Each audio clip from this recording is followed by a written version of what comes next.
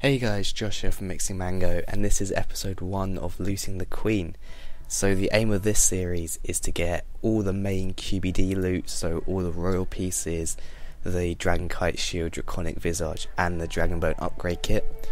I decided to call it Looting the Queen. I wanted a kind of unique name rather than just saying like Road to all QBD loot, so that is what I decided to call it.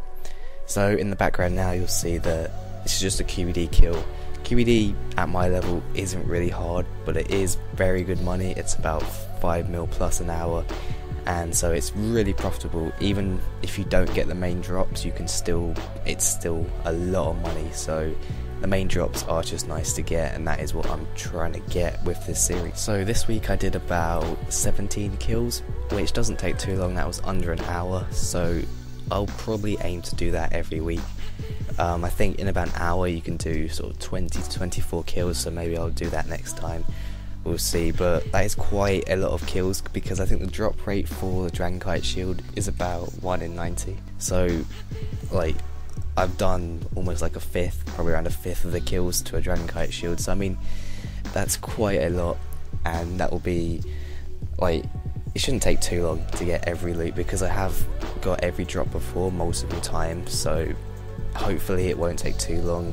It's a fairly easy series, and by the end of it I should make a lot of money because, as I said, QBD is great money. So I'm keeping a tab for this series, and at the end of it, at the end of the series we can see, well, firstly what that tab is worth and like all the drops I've got, how many of each item, because I will get most likely multiple royal pieces, but I mean possibly I could get like more than one Visage or Dragon Kite Shield. We'll just see how lucky I get really, but we'll see how much the tab is worth. And you can also work out stuff like loot per chest, or sort of like GP per chest, that kind of thing, because I will have to do a lot of kills, so that will give a fairly good indicator of that, sort of how much each chest is worth. But on screen now is all the loot I got in the 17 kills, so this is what I got.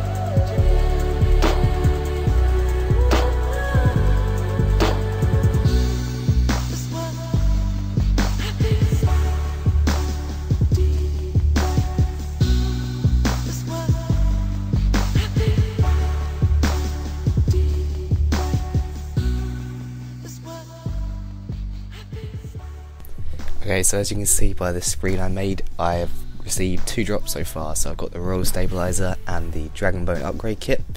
So that is 2 out of 7, and the royal pieces are actually quite common, so I should get multiple of all of those throughout the series. It's the Draconic Visage and the Dragon Kite Shield, which are really quite rare. I think the Dragon Bone upgrade kit is also fairly rare, so it was nice to get that early on. That is in 17 kills. I've got 2 drops, so that is really nice to see. So this is all the loot I've got so far. The tab is looking quite good. 2 drops ready, like I said, and QBD drops 8 Dragon Bones per kill, so I can keep track of those, like how many kills I've done through that.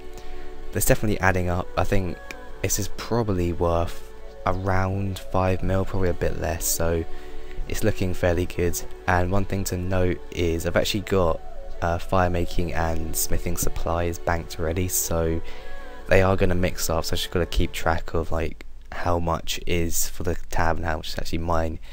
But I'll just quickly price check these two. These are like the main loot that I'm after.